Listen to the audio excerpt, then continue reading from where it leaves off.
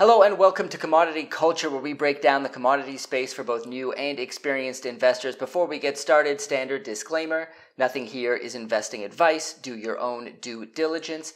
And my guest today is the founder and chief investment officer at Bison Interests, an investment firm focused on public energy equities, Mr. Josh Young. Welcome to the show. Thanks for having me, Jesse. Happy to have you here. I really have wanted to dig into the oil and gas industry. That's something that I've been meaning to do with the channel, but haven't had a big chance to do that. So it's amazing to have you here.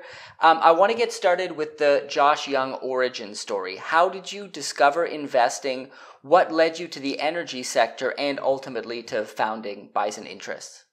Yeah, so first of all, thanks for having me, and also none of this is an offer or solicitation or recommendation. So that's my disclaimer. Please do your own diligence, consult an advisor.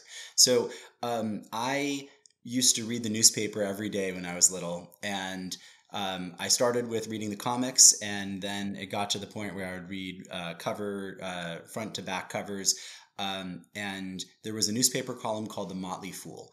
And I would read it, and I liked how they thought. I liked how they talked about things. And when I got a little bit of money as a teenager, I started to invest, I think, with a Scottrade account or something along those lines, a discount brokerage. And I'd invest in things that they talked about or that other famous investors that I had read about were talking about. And when that always sort of stayed as a hobby for me. I kept reading investment books and maintained interest in public markets.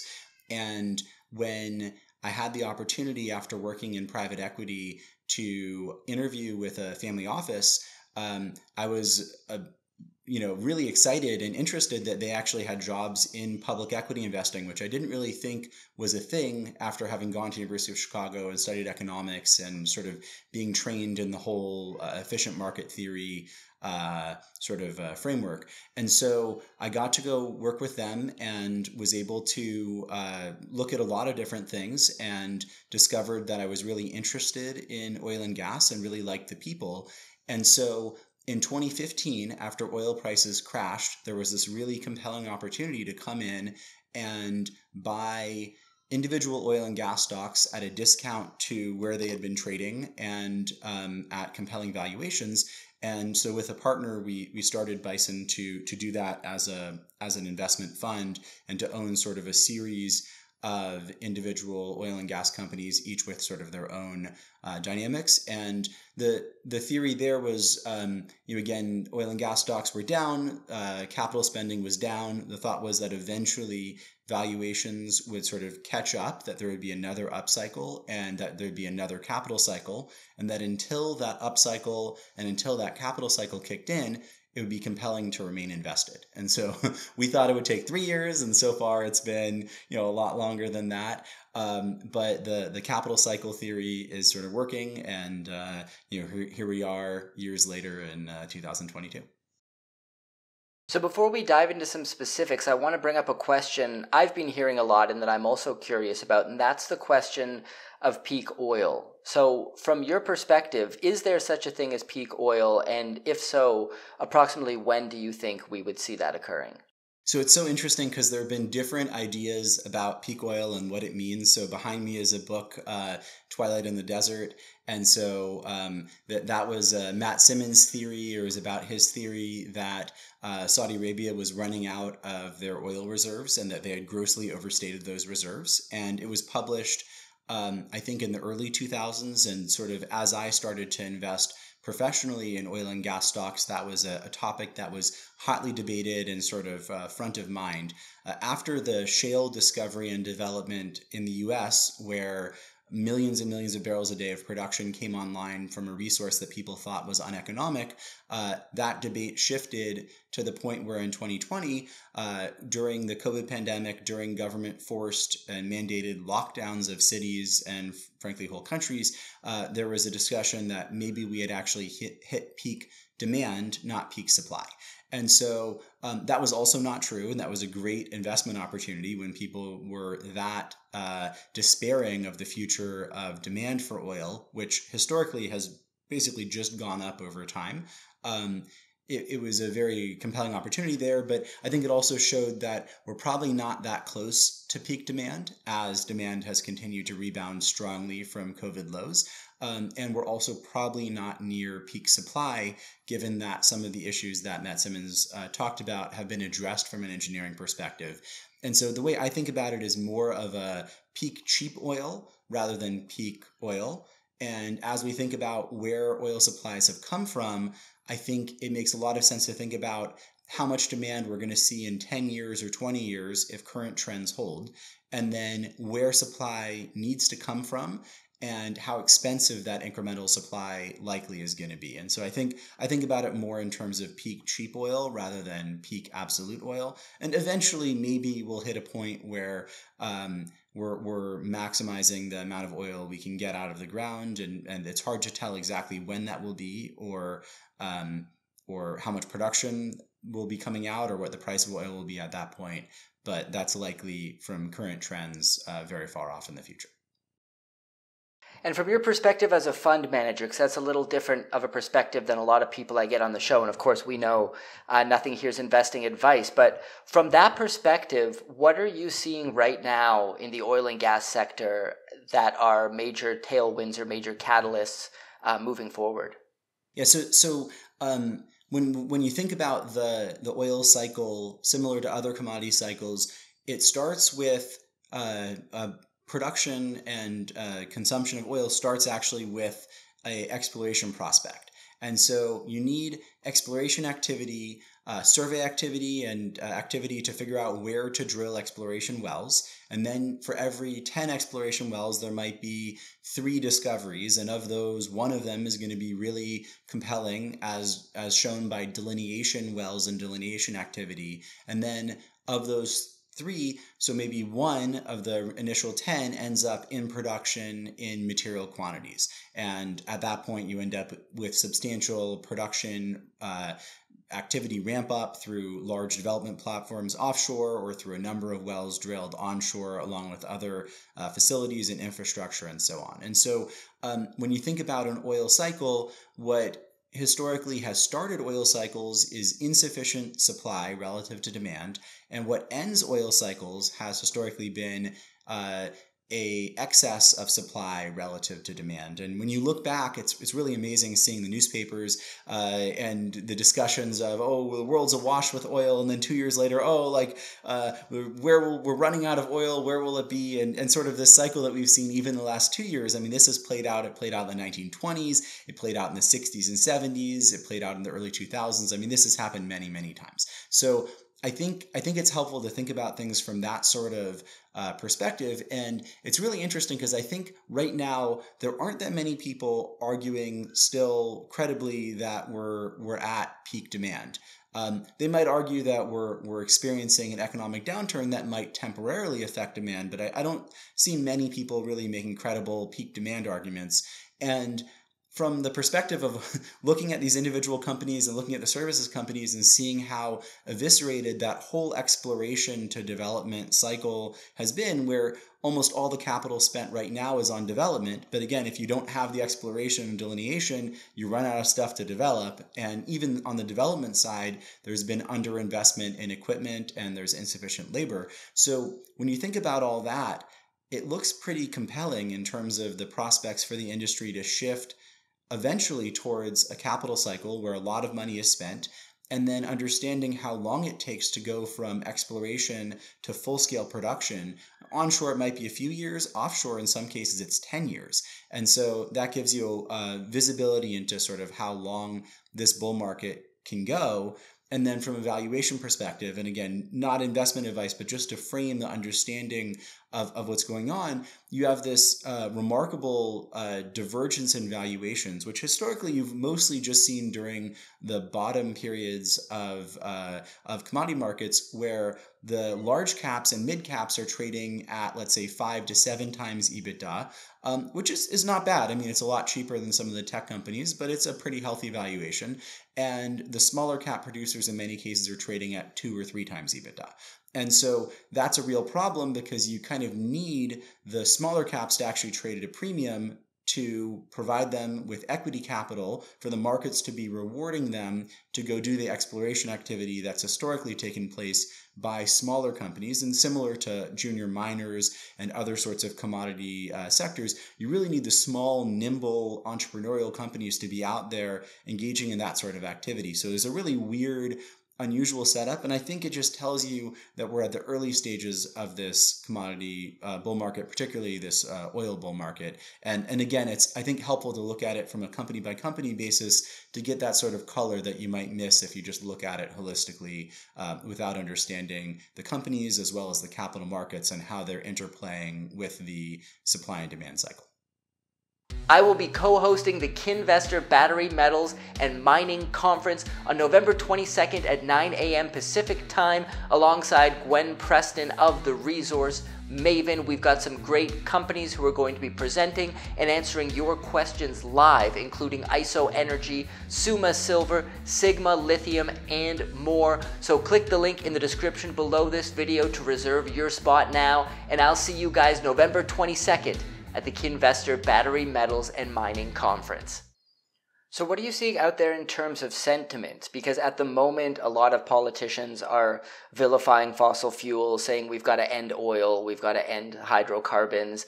It seems like they're living in a fantasy world, but do you think reality will eventually set in? Are you seeing any of that? Or what's your take on the current sentiment? And do you think we will eventually see a pendulum swing politically to the other side of the equation when people realize we really do need fossil fuels to have a truly energy efficient economy? Yeah, I think these are great questions. I think the current administration in the U.S. in particular is very odd because they're both demanding that fossil fuel companies stop their development activities and like go away or don't frack anymore or what have you, and that they're being accused of market manipulation and price gouging and being told to produce more. And so it's sort of one of these things where it's clear that they're just hated, and whatever the problem is, they're going to be blamed for it. And so, that's, I think, reflected to some extent in the low valuations of the small producers who are depended upon to go engage in exploration and to help discover the next big oil fields and to discover the supply that we're going to need in a year and 5 years and 10 years and so on. And so, yeah, I think eventually it seems likely that the political pendulum swings the other way. And this sort of resolves. I've talked about this a little bit as like a pain trade where you buy one of these small producers at 2 times EBITDA, and either their valuation multiple is going way higher in order for the market to tell that producer to go start growing, to start exploring and so on, or the price of oil is going way higher because none of them do. All of them go and buy back shares and pay off debt and pay dividends or buy other small fields, because why would they ever go drill? I mean, if you're at 2 times EBITDA, and you have low decline production and plenty of inventory, you should be retiring your shares. If you have a lot of free cash flow, you should not be going and drilling a lot, generally speaking. And so, I think the market responds to politicians' messages and to regulations. And if the market's responding to these things, then you're going to end up in a situation where you have much higher prices, and maybe that's what the politicians want. But I like it because it's this like ratchet. You end up with either your oil price goes up a lot or your valuation multiple goes up a lot, and either way, as an owner of one of these businesses, in theory, you end up making a lot of money, and it doesn't get resolved because oil production declines. Naturally, this whole problem doesn't get resolved through regulation. It gets resolved through entrepreneurial investment and activity. And if that isn't happening, I mean, it's not happening right now. The amount is grossly insufficient relative to what's necessary to be able to adequately supply the world. To the extent that continues, it just means that price ends up a lot higher, and that that's not so bad. It's terrible for the world economy. It's terrible for the poorest people in the world, but it's frankly great for the investors in oil and gas businesses. So there's a lot of publicly traded companies around the world in the oil and gas sector. It can be a little overwhelming for someone like myself who's used to uranium, and there's only like a handful of investable companies there. So there's a lot of like subsectors within it. There's the explorers, developers, and producers, like with a lot of other commodities, but there's also a very large service component to the sector involving oil field services, pipelines, etc. So can you break down what different sectors are available to invest in within the overall oil and gas space, and maybe provide some color there? Sure. So I think one thing that's interesting about oil, and one thing why it was just so off base for politicians and market commentators and so on to say that oil was going away, oil is a huge part of the global economy. I think in the US right now, earnings of oil and gas producers and related companies are over 10% of the overall earnings, while the market cap is 5 or 5.5%. So there's a divergence in terms of market cap, and that was even lower before. But there's also when you think about how big that is relative to other sectors and other sorts of things that you might invest in or interact with on a daily basis, it's a very big part of the total profits, the total earnings generated in the overall economy, which is, the largest. I think the US is the largest economy in the world. So a big part of that is oil and gas. So it's not uranium. It's not some other commodities which are much, much smaller. Oil is huge. When you think about oil at almost $100 a barrel and, 100 million barrels a day of production and consumption. And then the uplift right now, refining margins are pretty high. You're looking at roughly $150 a barrel on consumption when you look at the refined products, maybe a little more, maybe a little less, but that's an enormous amount of economic activity. So it's not like various politicians say, oh, well, these guys are selling it for 150 and really they should sell it for 50 because that's their break even or whatever. The reality is that there's many different companies, like you're saying, that are involved in different aspects. So the one that I think people focus on most is the upstream producers. So the companies that own the wells, that own the production and the rights to the oil or natural gas or NGLs that are coming out from wells.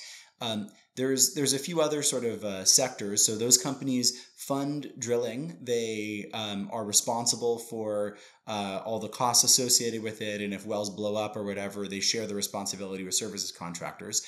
They own the production, but also have liabilities associated with environmental and other issues like removing well sites and cleaning up the ground and doing all that other sort of remediation after wells are done producing. So that's sort of one aspect, and that's probably the biggest aspect by quite a bit. The next is the services companies, which in some cases will own drilling rigs and provide the crews for the drilling rigs to the producers, to the E&Ps, and similar sort of equipment. So they might own offshore rigs, they might own pressure pumping, they might offer workover rigs, or many, many different sorts of services that are involved in either the drilling of a well and all the sort of related activities, or the production from a well, any sort of chemicals and processing and so on that's necessary. And then also, if there's a problem with the well, they might come in. If there's a fire, they might come and help put out the fire. Or if the well dies, they might come in and help resuscitate it, or that sort of environmental remediation or abandonment of wells. Those are also done by services companies. There are also midstream companies that will own processing in some cases. So if you're getting oil out of the ground, typically you're getting water and oil and natural gas liquids and sort of various other things. You might be getting some sand, you might be getting some other sort of heavier elements. And so there's a whole sort of separation process, and then there's further sort of purification processes and compression and so on. And so in some cases, the producers own that, and in some cases, third-party midstream companies own that sort of gathering and processing. And then wells, especially in prolific fields, they're typically connected via gathering systems to processing and compression facilities that then put oil or natural gas into larger pipelines that bring it to refineries or to, like the Houston Ship Channel, where it's put in a in a silo and then onto a boat or for transport or something else like that. So and then another big thing that midstream companies do is they own very large pipelines. So there's various interstate and even pipelines that run between the U.S. and Mexico or the U.S. and Canada. And so there are various midstream companies that own those and charge typically a regulated fee. It's almost like a utility for oil companies or marketers to move the oil from one place to another. So then there's marketers. So then sometimes owned by midstream companies, sometimes by E&Ps, and sometimes they're independent companies. And those will buy and sell oil in different places. They'll take risk on shipping oil through a pipeline or buy it in one place and rent out a boat and ship it to another place. They'll help make markets, so they'll guarantee prices for producers, typically at a discount to the price that you see on your screen. So that's a whole set of companies, as well as offering within certain E&Ps, within certain midstream companies. And then there are tanker companies and other sorts of logistics, non-marketing companies that own VLCCs and other sorts of oil tankers that bring oil from point A to point B, or other similar sorts of tankers like LNG tankers bringing natural gas from the US to Europe or Asia, or other sorts of refined products tankers as well. And then there are oil majors who own some or all of those things as well. Typically, they don't own tankers, and typically they don't provide oil field services because of liability, but otherwise they'll do a lot of those other things. So I don't know if that was too much or confusing, but there's just lots of these different activities. There's also chemical companies and other sorts of suppliers. There's a whole I guess it's not that surprising when you think about it being 10 or 15% of the gross domestic product of a country. There's really a lot of different businesses within it, and a lot of different offerings by each of those sorts of businesses. It's not just you go poke a hole in the ground and then the oil pops out and it's and then obviously there's also, I left out refining, right? There's just so many things. So obviously refining in some cases owned by oil majors, in some cases independent, and refineries take your oil and turn it into, the oil company's oil, and they turn it into gasoline, diesel, jet fuel, and various other products that are used for chemicals and all kinds of other things. So, just many different aspects of the business. I happen to focus on the upstream, partly because that's where most of the market cap and value is held, as well as, frankly, it's sort of the easiest to understand.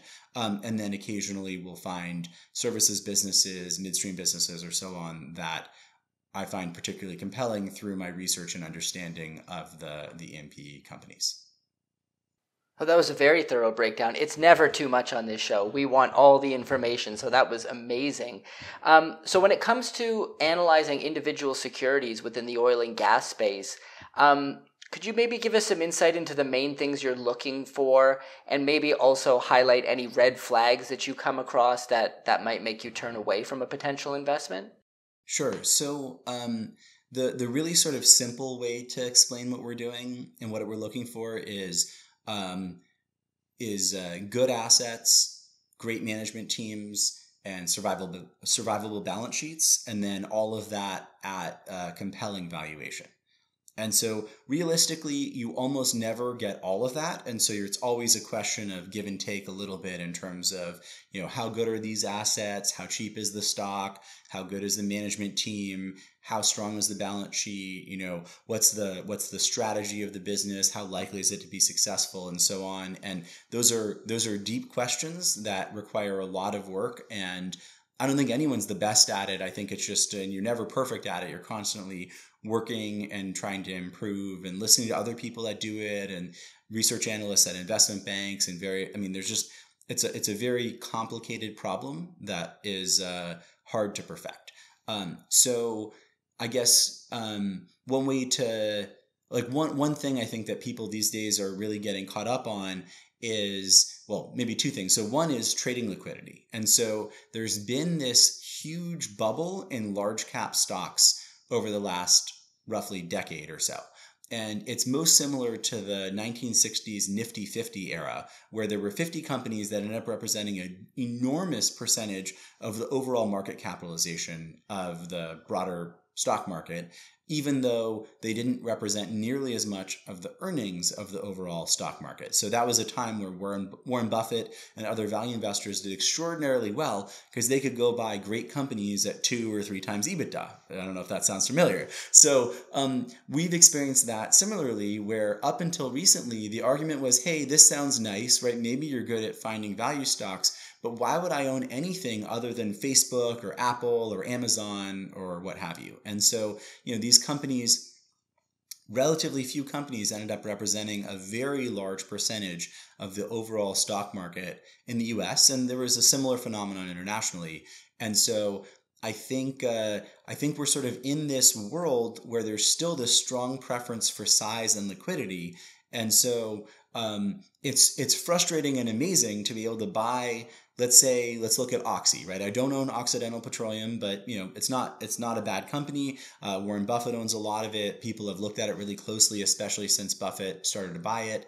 And when you look at Oxy, they have a set of assets and a set of different businesses they're involved in.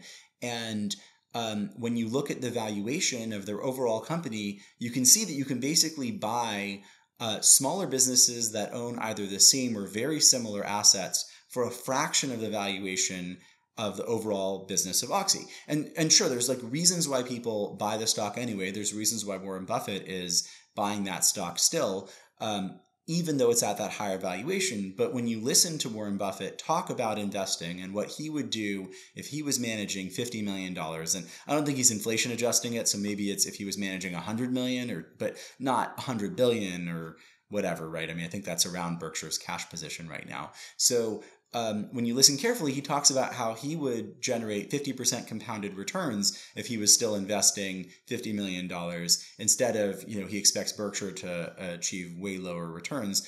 And the reason for that is that there's such a size discrepancy in terms of valuation. So the wonderful thing is, likely if you're listening to this, you're probably not Warren Buffett and you're probably not running Berkshire, and so or an entity of a similar size. And so it's good news. It's wonderful news. And one of the things I think I've struggled the most with communicating is that because of this wonderful news that, again, it's not like Buffett argues with this. He actually encourages this.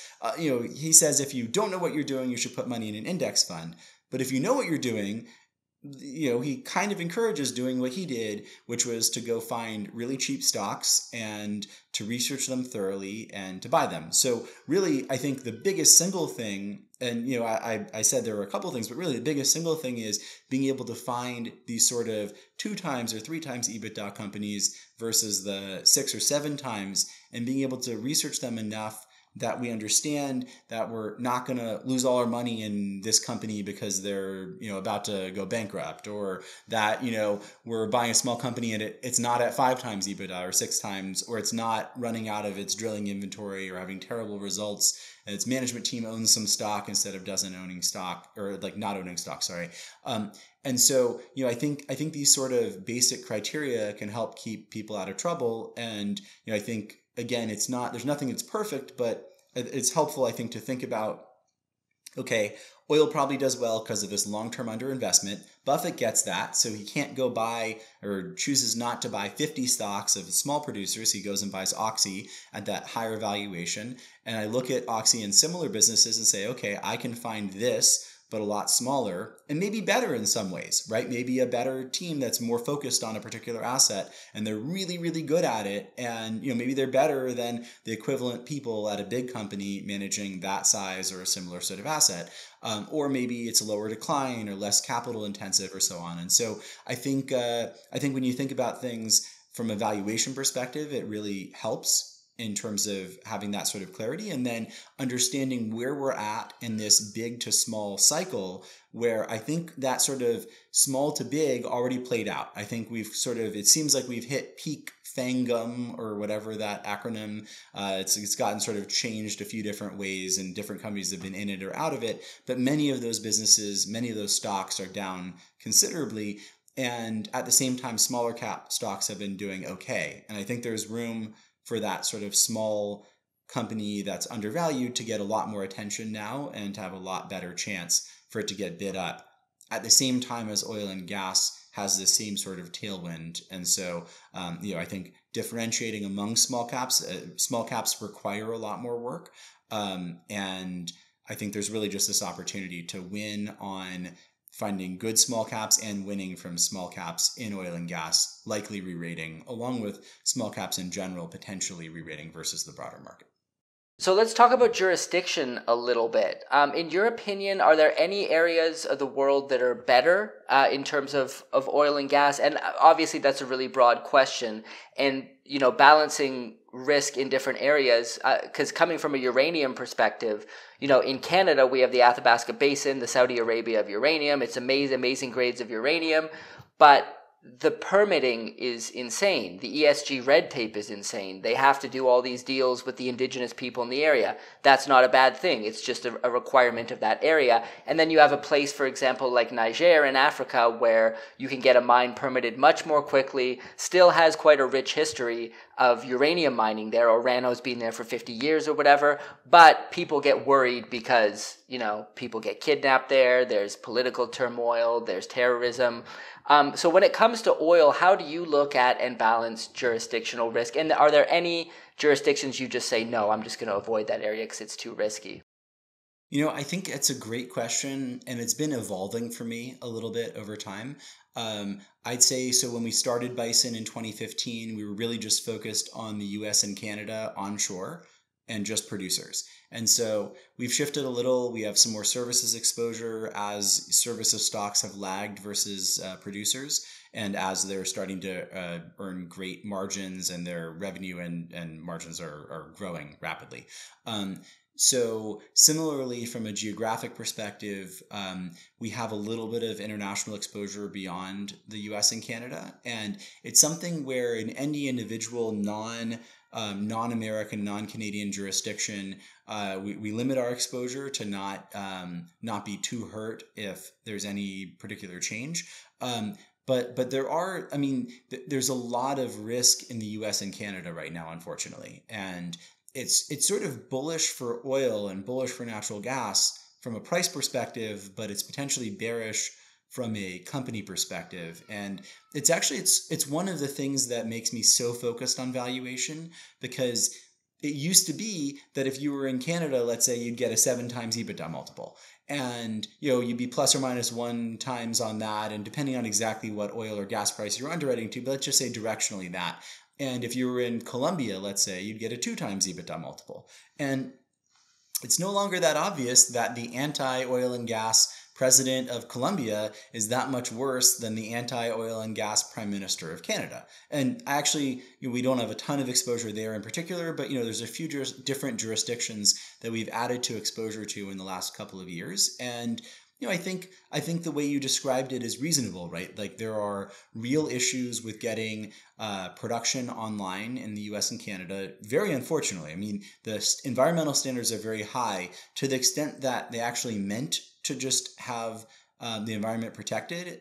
There would be an encouragement of production of oil and gas in Canada and the US because it's so clean, because the standards are so high, especially relative to the places, ironically, we import oil from, to Canada, to California, and so on. It's really, it's like deeply cynical and ironic. So I think it's a hard question. I think it requires some balancing, and I think the way that we navigate it is just through having exposure in various countries, but making sure that exposure in any individual in any individual country is limited. Okay, and a bit of a follow-up to that. Do you think America as a jurisdiction is a little bit safer politically than Canada, simply because the different states often set their own rules? So you have places like Texas and Wyoming that are very friendly to the extractive industries. Does that provide a bit of an advantage as opposed to a place like Canada where the federal government can just come in and create all these rules immediately? So, as I understand it, actually the Canadian provinces are more insulated than U.S. states in terms of federal regulation. So the difference is that Alberta is not on the coast, whereas Texas is on the coast. And so Texas, and because of Texas and Louisiana, U.S. producers in many jurisdictions are beneficiaries and are able to have access to tidewater where they're able to get oil or natural gas out. Canada does not have that. They have not honored their agreement, the interprovincial agreement, by which Albertan production has a sort of constitutional right to leave. So they haven't honored that, unfortunately, but there are consequences for them not honoring that, and it's not a permanent situation from what I can tell. And so one of the ways you can tell that is even with a radical left-wing government, which is a coalition of you can tell he's left-wing because there's a bunch of pictures of him in blackface, along with he's in a coalition with the far left political party, right? So they're far to the left when that's apparently fine or something. And I'm not condoning that, by the way, or endorsing any political party in any jurisdiction.